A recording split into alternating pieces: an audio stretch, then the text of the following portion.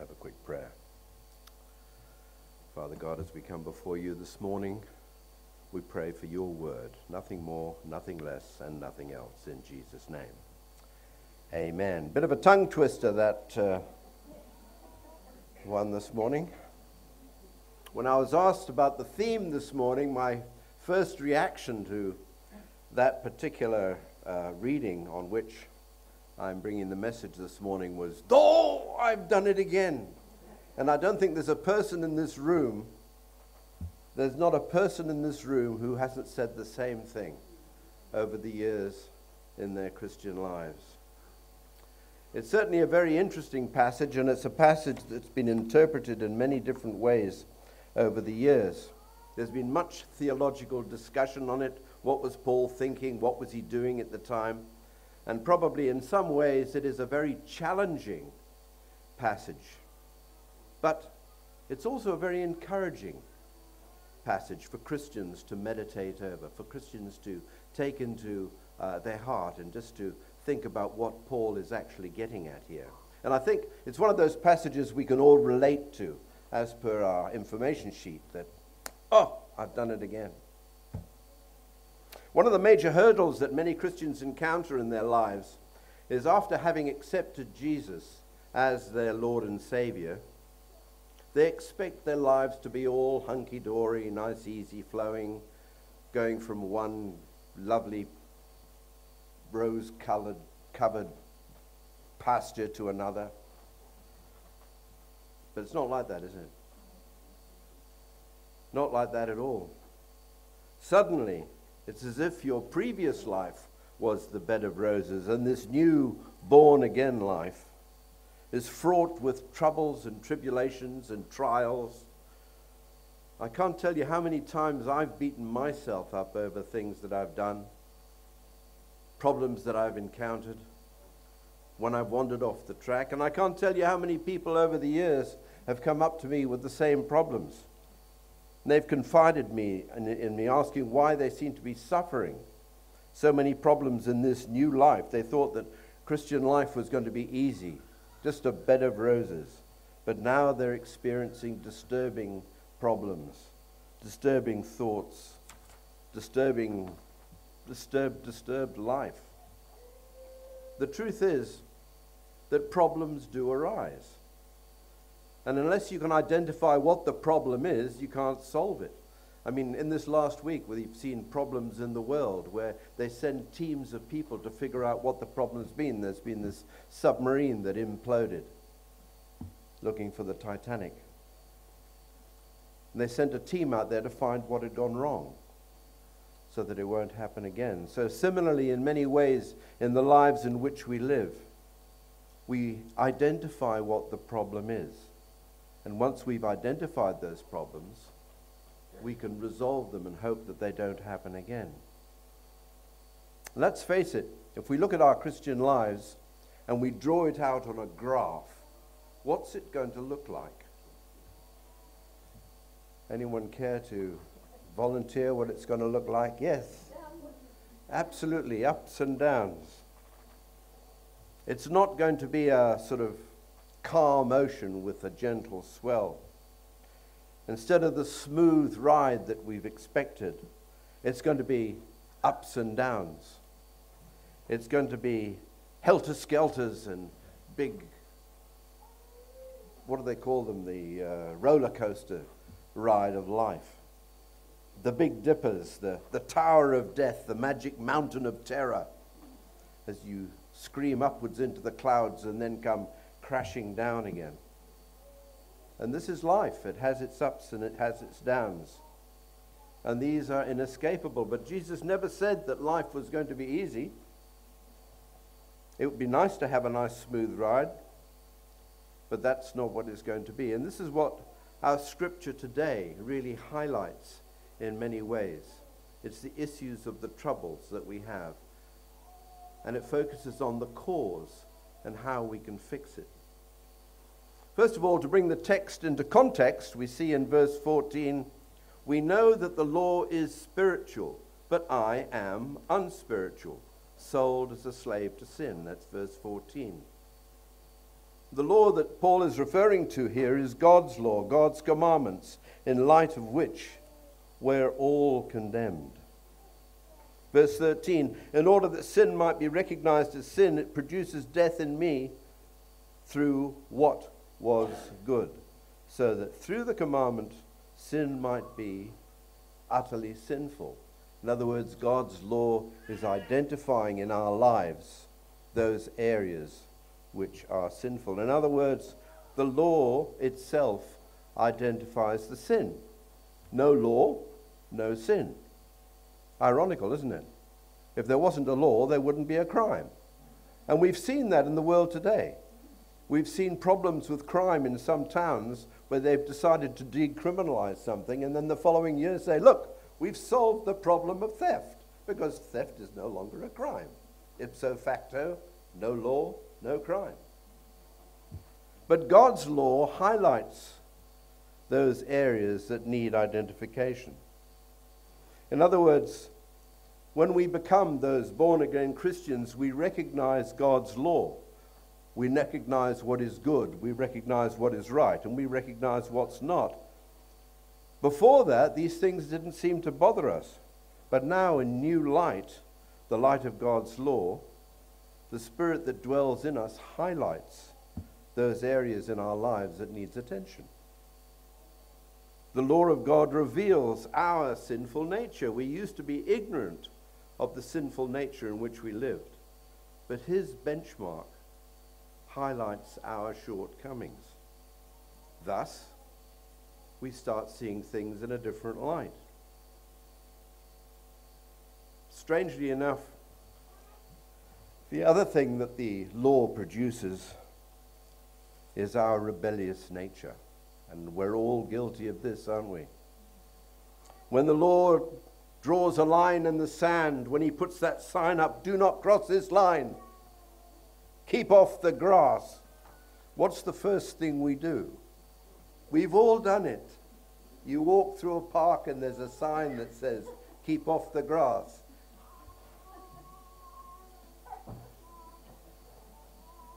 We see a sign, wet paint, do not touch. What do? We do, don't we? It's our nature. Don't walk on the grass. Don't touch the red paint. Some time ago, there was a television program you may remember called Candid Camera and its offshoots. And they set up a town square somewhere in Europe, somewhere or other, and right smack bang in the middle of the town square was a column with a big red button on it. You can guess what it's going to say. It says, do not press. 50,000 cameras around. And you'd be, well, actually you wouldn't be surprised the number of people who would walk past.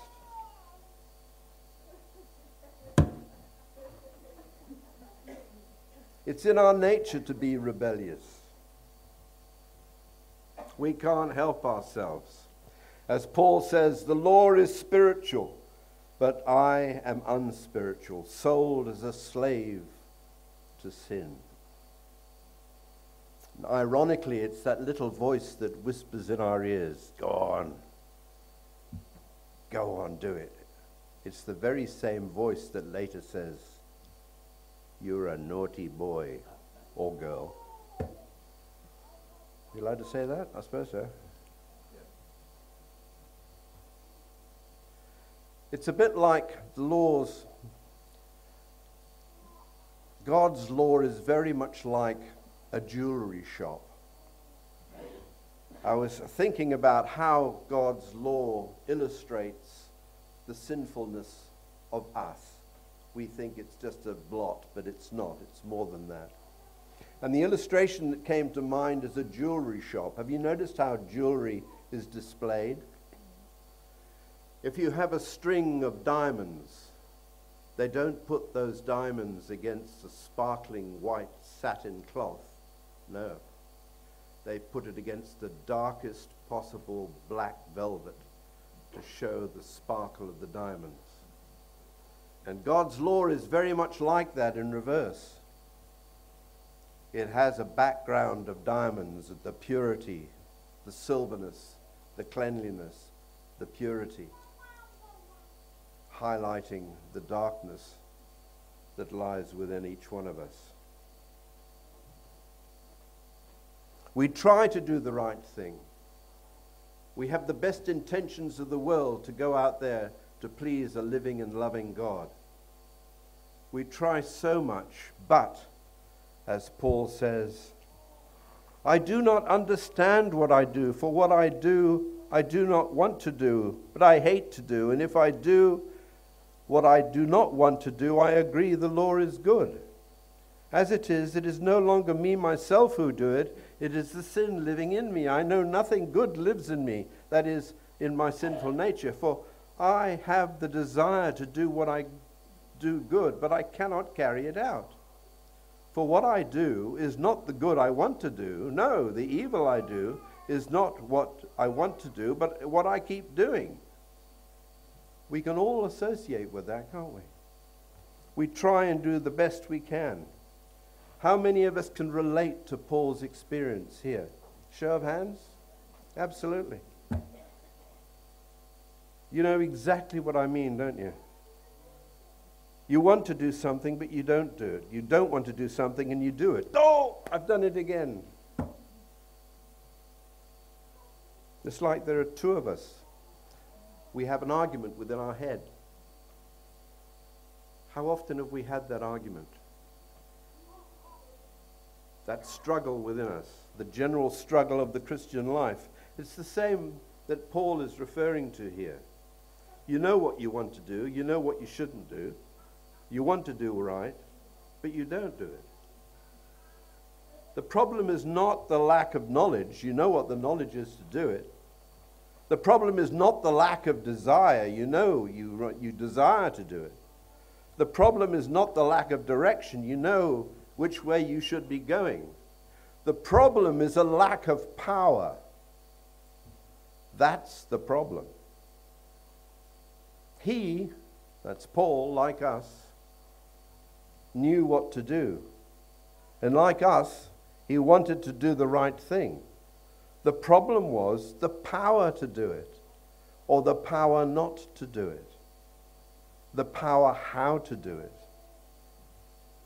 And this seems, on the face of it, to show that there may be a weakness in the law. The law lays down the rules. It tells us what to do and what not to do, but it doesn't say how. And this is the point of Paul's discussion, Paul's writing here, Paul's argument. The law in itself exposes our base nature.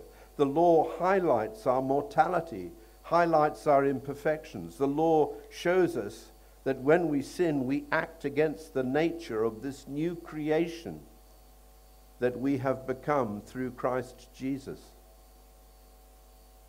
And this is what causes the problem. This is what causes the angst. This is what causes the conflict within. The disturbance is in our spirit. We're convicted in our hearts and minds of the wrong that we continually seem to do. When a Christian sins, when we do those things that we shouldn't do, and don't do those things that we should do, we act against the very nature of this new creation that we are in Christ Jesus. We are new creations in Jesus the Christ. We are this new person, and we act against that nature. That's not the case for a person who hasn't been born again. When a Christian sins, they're acting in accordance with their nature. When a non-Christian sins, they're acting in accordance with their own nature. But when a Christian sins, they're acting against that new nature. The new nature is why there is a struggle. And that's why the battle rages. That's why there is this internal conflict. And it's this turmoil that Paul is illustrating. It's this turmoil that Paul is addressing. Verse 21. So I find this law at work. When I want to do good, evil is right there with me. For in my inner being, I delight in God's law. But I see another law at work in the members of my body, waging war against the law of my mind, and making me a prisoner of the law of sin at work in my members. There are two opposing forces, two ideas in our mind. We have the sinful nature and we have the new creation. Illustration put forward many years ago by the great Billy Graham when he was explaining the twin natures that dwell within all of us. And he used the illustration of the wolves, the good wolf and the bad wolf. I don't know if any of you have heard that. Very basically, it's the story of a grandfather explaining to his grandson that within each one of us, there's a battle going on between two wolves. One is sinful, he's angry, he's envious, he's jealous, he's full of sorrow and regret and greed and arrogance and self-pity and guilt and resentment and inferiority and lies and pride and superiority and ego.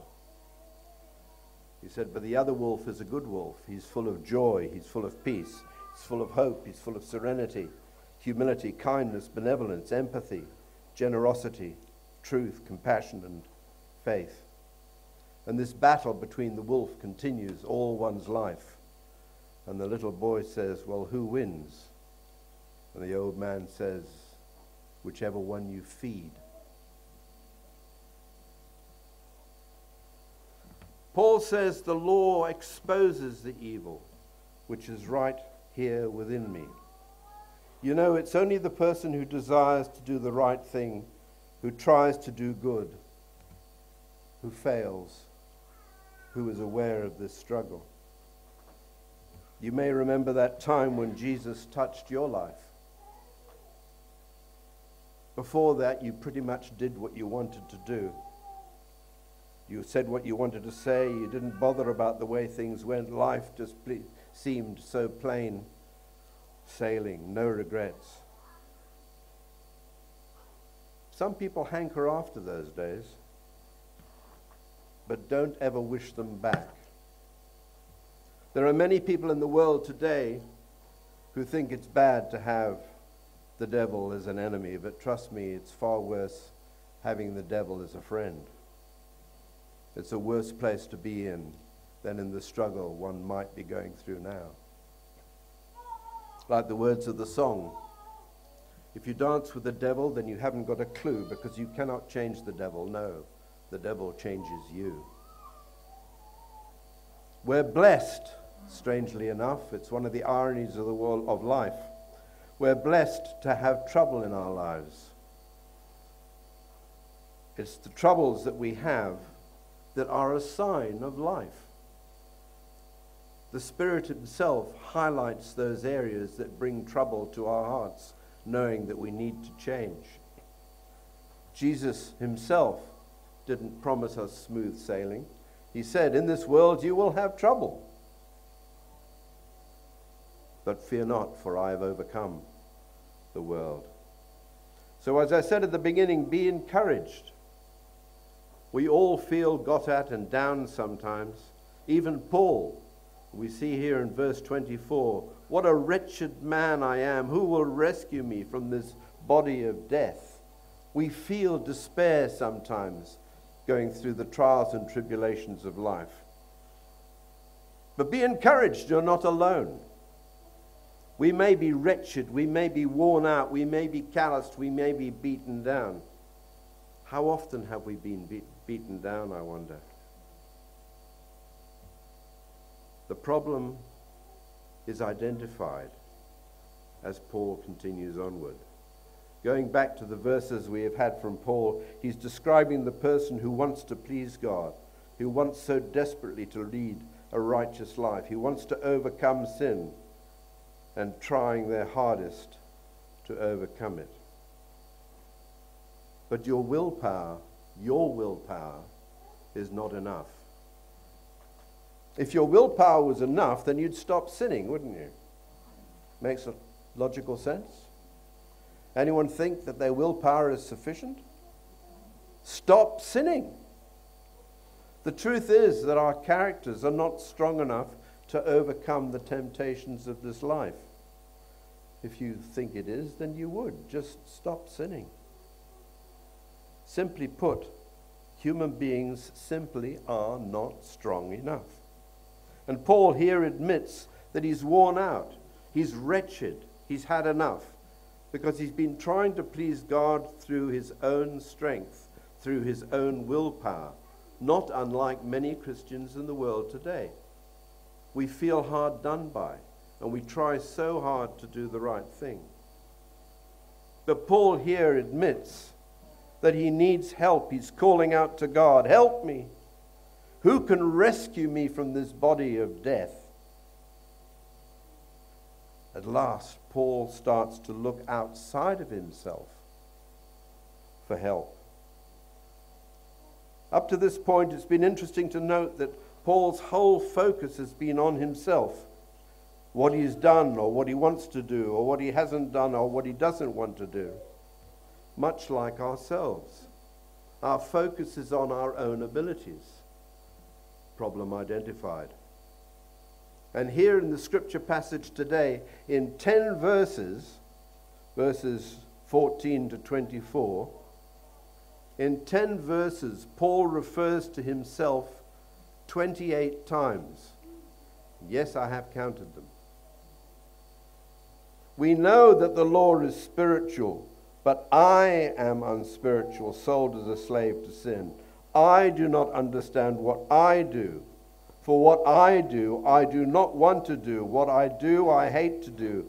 And what I hate to do, I do. And I do what I do not want to do. I agree that the law is good, and so on. Throughout, Paul is saying, Paul can do it better. Paul has to do better. Paul better do better. And he finishes up with verse 24, "Oh, what a wretched man I am." And he calls out for help. Who will rescue me? So now we have the solution. Paul starts to look outside of himself. He starts to realize that he is incapable, like us, of resolving our own particular spiritual predicament. Verse 25. Excuse me. Thanks be to God through Jesus Christ, our Lord. At last, the solution. What a turning point that is in his argument. Now we see the problem, and now we see the choice. After all the despair, after all the problems, after all the self-recriminations, the I's, the me's, suddenly, Lord, thanks be to God through Jesus Christ our Lord. That turning point where the problem is seen and we now see the choice, the solution. So the final question is, where are we? Where are you in terms of chapter 7? Are we still in the I, the me of verses 14 to 24? Or have we made it through to 25 and thank God for Christ Jesus our Lord, where he's our Savior, where he's our focus, where he is our victory?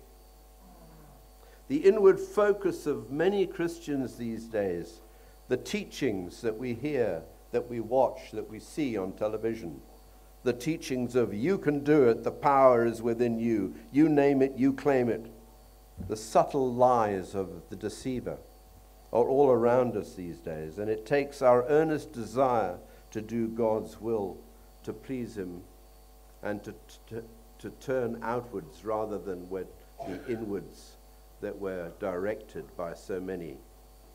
The power is not within us. The power is in Jesus. We don't need motivational speakers. We need a Savior. We don't need to be told that you're good enough. We need Christ Jesus to take that from us. Here we see Paul thanking God for Jesus. He sees Jesus bridging the gap between himself and the Lord God, providing the way to eternal glory. Jesus, the way, the truth, and the life. Paul sees the victory in Jesus. He sees the struggle. He understands the struggle, as we all do. And he still sees the problems. He sees the trials. He sees the tribulations. But he sees and praises God for the final victory brought about through Christ Jesus and in Christ alone. And it is in Christ alone that we have that wonderful victory. Despite the fact that from time to time we will say, "Oh, I've done it again," we still have that victory in Jesus. Let's pray.